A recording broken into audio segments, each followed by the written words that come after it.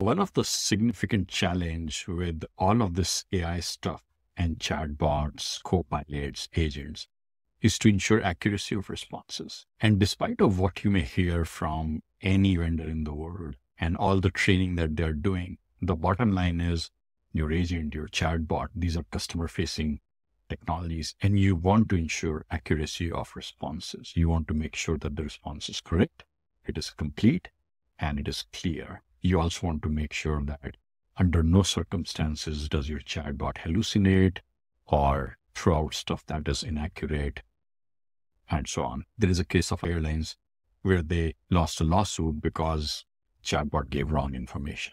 Realistically, that chatbot represents your brand, your company, and there can be legal ramifications. So how do you ensure that chatbot responses are accurate? Sadly, there is no magic bullet, but the good news is there is a process you can follow.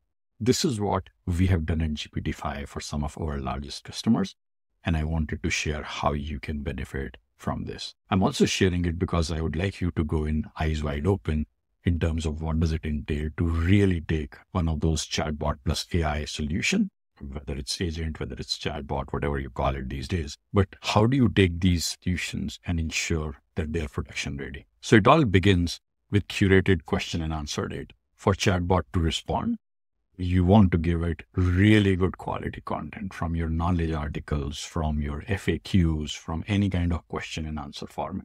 And the more you can do it in a question and answer format, the better it is. Because what we have found is good quality data that is in FAQ style format makes it easier for chatbots and the related AI models powering it and the RAG models behind it, vector databases behind all of that. This makes it easier for those technologies to actually understand and be more precise about answering questions. So as you embark on this, account for this time. There is time you require for content curation, for validation with your legal, your compliance, your business, your operations. You have to do this effort upfront, no matter what the technology is, who the vendor is. So this is the first step, pretty important. And that brings us to the second step, which is really the guardrails. So as you're training this, you will have to adjust your guardrails. You'll have to adjust your prompts. With GPT-5, there is a prompt builder that you would use where you can do a lot of this stuff. You also have to do it on your AI. So we have used Google Cloud, we've used OpenAI, and with a lot of those models, you can write functions, you can write scripts in them to actually add additional amount of grounding. And this is super crucial when you're thinking about preventing hacking that may happen through a chatbot where someone can try to exploit a vulnerability and get from your chatbot into your AI. So there is a fair degree of work here that requires some expertise, some experience, and a lot of thinking. So that's the second part of this. And that brings us to the third portion, which is really automated validation. So you have trained on your curated data, you've put some guardrails, and a lot of this is an iterative process happens back and forth. And then you want to run automated validation. You want to run these validations at scale, and you're trying to figure out if the chatbot has a variance in the response it gives. So the flow of this is the user asks a question, the chatbot sends it to Salesforce/GPTfy here.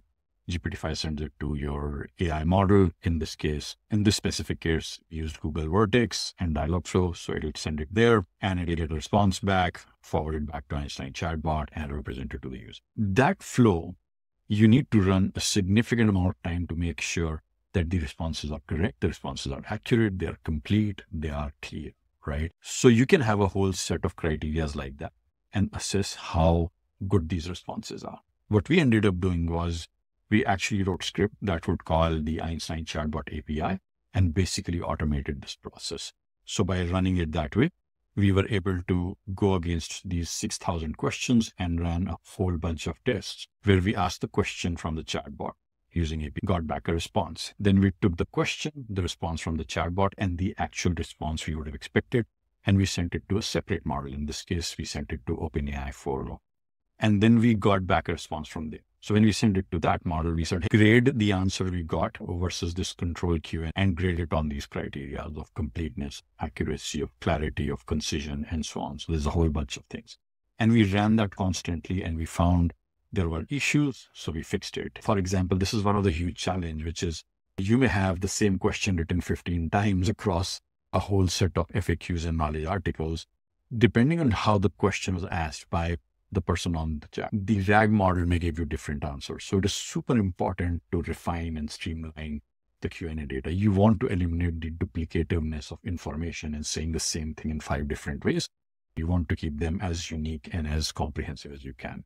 So that is the kind of gaps that this automated testing here identifies. You also get a first-hand experience of, is it hallucinate? So when we ran this, we got about 97% accuracy on these tests, which is great. You know that this thing seems to be working, but it's trusting a bunch of AI models. And what that does is that brings us to the final check. What you want your team and your vendor, whoever's team to do is do human validation. So with all of this, you still want human Q&A. Test it and see is the response good. Does it speak in our brand voice? Does it do whatever you want it to do? And any gaps you find, then go back into whether it's a data issue, whether it's an issue of prompt engineering and tightening your AI, your Salesforce prompts, or GPT, or whatever you're using. But this is super important. And this is really the last line of defense in making sure that we are doing this right. And that brings us to the final part. Once the chat is done, what do you do next, right? So someone comes, they have a chat, they close the session. And when they close the session, Salesforce would automatically generate the chat transcript. And what we have done is we have built a lot of instrumentation and functionality for a post-chat review and analysis. The idea here is that GPTfy can analyze the transcript and it can generate a summary of the transcript. It identifies keywords of what was asked. Did we redirect them to an agent? Did we create a case? Did we do other actions and things like that that you may have heard recently with the whole agent conversation that's happening, right? One of the things that's really important here is we try to identify, was there a missing F? Did the end user ask a question for which we could not get an answer? And all of these are basically updated on the chat transcript by GPTfy. And these can be then surfaced up as topics and someone can look at them and they can find gaps that they want to fill here from a curated Q&A perspective. Finally, we also run a sentiment analysis using GPTfy on the chat transcript to see, was it positive, was it negative, was it neutral? And right now we are doing this really simply.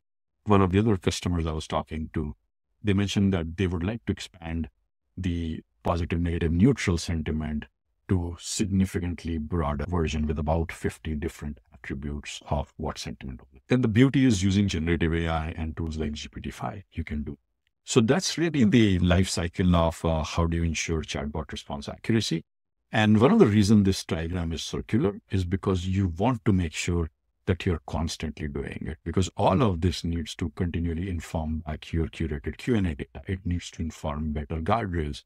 It needs to again and again bring up the need for doing automated validation as you add new questions, new content, new FAQs, new knowledge articles, and things like that.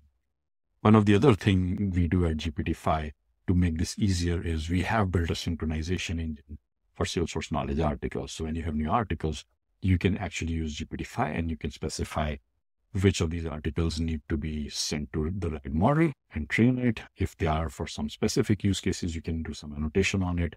So there's some optimization that we have done to make it more streamlined for Salesforce knowledge article. For knowledge articles from your website, we can automatically index them for RAG. So they will automatically be, your RAG can be trained on them. For additional content, you can upload that as PDF or CSVs and the RAG can be trained on it. So my point is that what you're seeing here in this cycle are some fairly significant kind of work that are non-trivial.